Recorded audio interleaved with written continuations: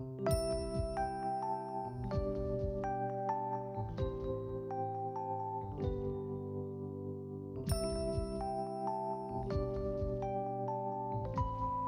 morning, everybody, and welcome to this morning's Oblate Community Morning Prayer.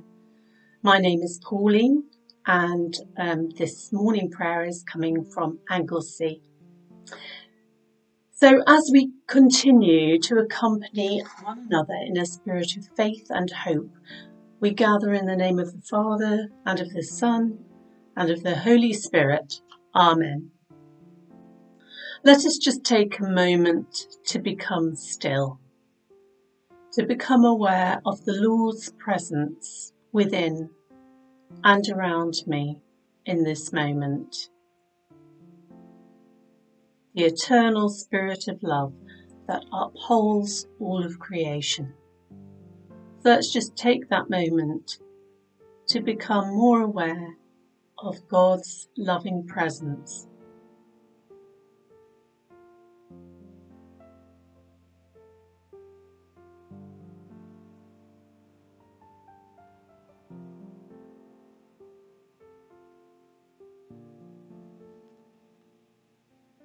Let us pray. Our lives are yours, O Lord. May we live today in an awareness of the light of your gracious presence. Lord, you know everything. You know that we love you. We gather together all those we love, and we hold them in our prayer this morning.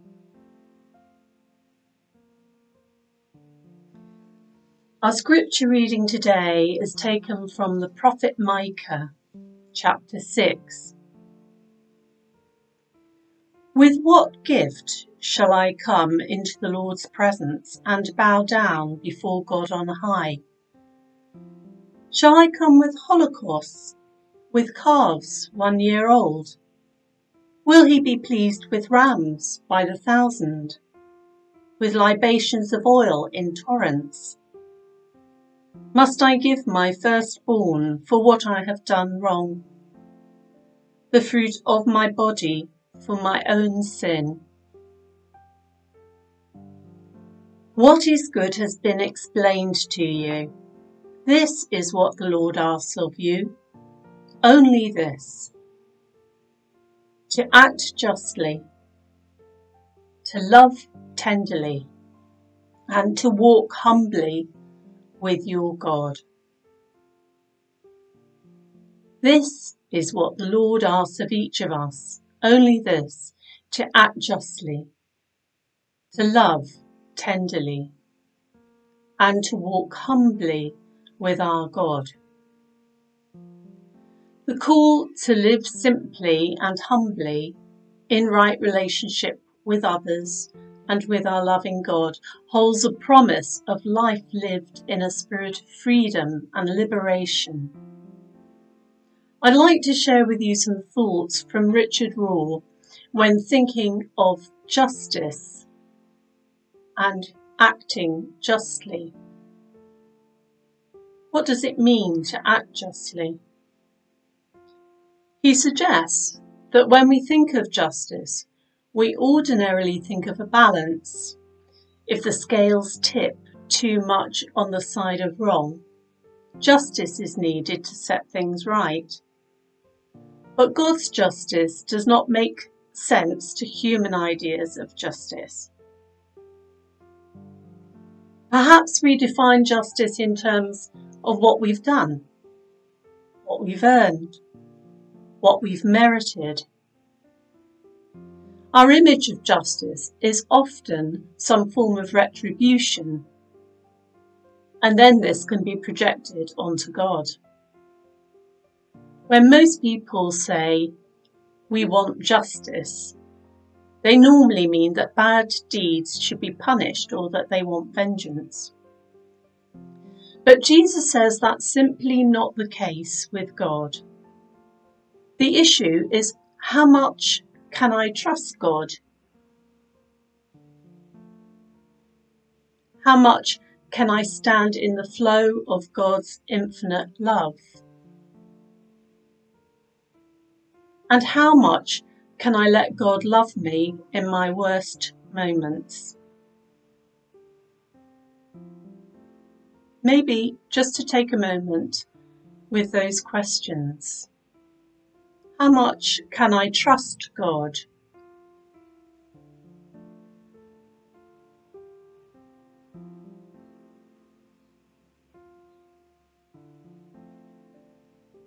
How easily can I stand in the flow of God's infinite love without blocking God's love out or denying it?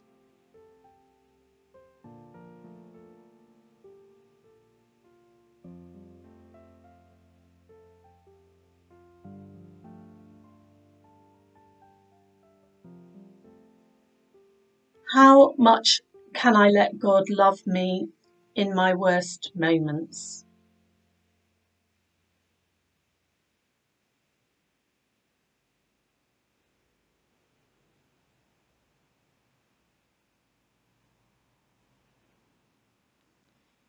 What is God's justice? Well, it's certainly not our Western image of a blindfolded woman standing with a scale and weighing the different sides. God's justice is delivered simply by God being true to God's nature. And what is God's nature? Love. God is love. So God's justice is in fact total, steadfast love. Total, unconditional giving of love.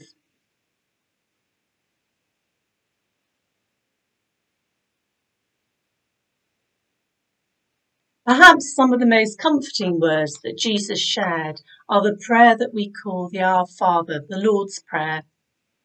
And I'd like to close our time of prayer today with this modern version of the Our Father, taken from the Anglican Church of New Zealand. And this version both honours and reflects Indigenous Maori culture. Eternal Spirit, Earth Maker, Pain Bearer, Life Giver, Source of all that is and that shall be, Father and Mother of us all, loving God in whom is heaven. The hallowing of your name echo through the universe.